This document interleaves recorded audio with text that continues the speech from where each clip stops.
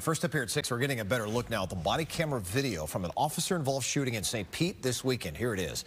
We first told you Saturday, police say this man, Jermaine Small, fired at random at 2 different locations in St. Pete before firing at an officer and shooting that officer, who does have minor injuries.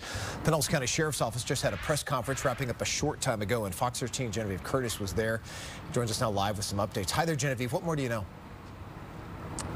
Yeah, Mark, we've got some key takeaways here. The Pinellas County Use of Deadly Force Task Force is reviewing Saturday's shooting, but today the sheriff called this a textbook response from St. Pete police and say Small, the suspect here, now faces charges of attempted murder of a police officer and attempted murder of a man who was just doing yard work at his home on a Saturday afternoon. I want to show you this surveillance video that we just got from outside of the Shady Side Food Mart convenience store on 15th Avenue. The sheriff says this shows Small outside of that store engaging with this gray Honda Accord. They say he fired 1 shot before he ran away. Then he shot at a partially blind elderly man who was doing yard work just a few blocks away on 42nd Avenue. Thankfully, that man not injured. The sheriff says Small then took off.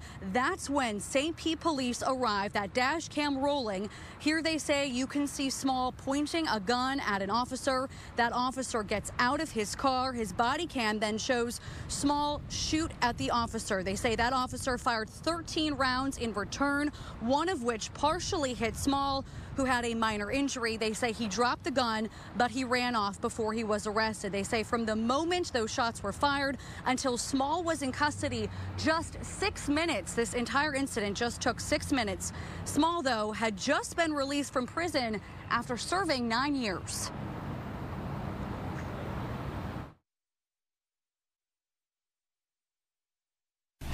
Because of Small's criminal record and having been released from the Florida Department of Corrections only 28 days before he tried to murder 2 people, including a police officer, with this 9mm handgun with a 50-round magazine, he faces mandatory life in prison with no opportunity for release under Florida's prison releasee reoffender law.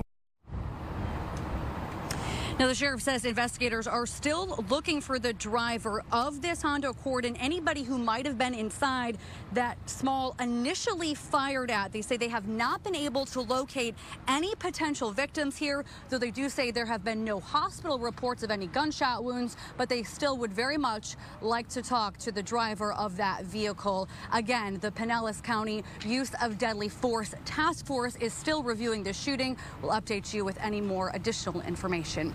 For now, reporting live in Largo, Genevieve Curtis, Fox 13 News.